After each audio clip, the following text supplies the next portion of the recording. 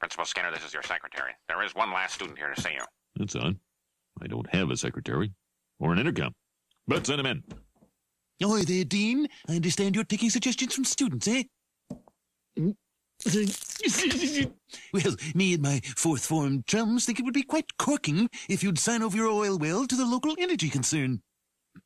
Mr. Burns, it was naive of you to think I would mistake this town's most prominent 104-year-old man for one of my elementary school students. I want that oil well. I've got a monopoly to maintain. I own the electric company and the waterworks, plus the hotel on Baltic Avenue. That hotel's a dump and your monopoly is pathetic.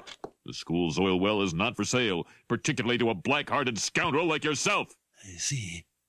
Then I'll just have to attack you. I must have that oil.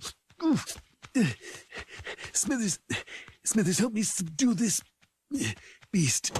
Sorry, sir, this is all I could find. Take that and that. Please don't waste those.